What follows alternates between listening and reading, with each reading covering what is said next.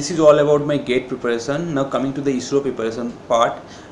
In ISRO you have to face two phases actually. First you have to appear in written test, then if you can clear the written test you have to face interview.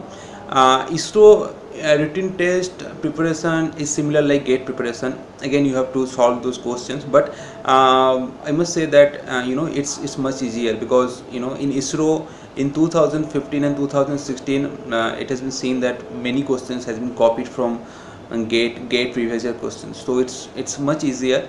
So what you need to do is, apart from practicing questions, you need to make sure that you are solving previous year GATE and ISRO paper thoroughly.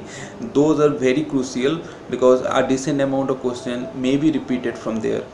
So make sure that you are practicing those previous year questions very well.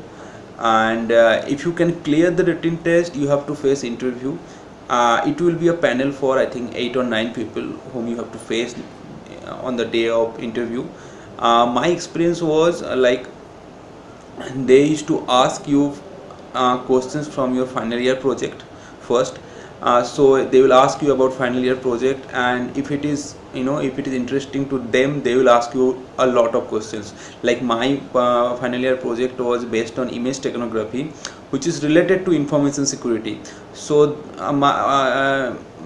50% of my interview was on that topic, my final year project. They asked me many questions, and then they asked me about my favorite subject, and I told them data structure algorithm and TOC.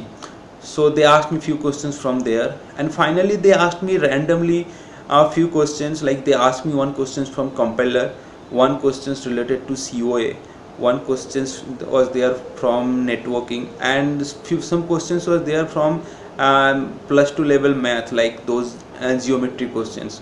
So this is all about the interview experience. So make sure that you have a good command on your final year project. If it is really interesting project, then obviously you should have a good command, and you should have a depth knowledge from your subjective area. So that is all about ISRO preparation.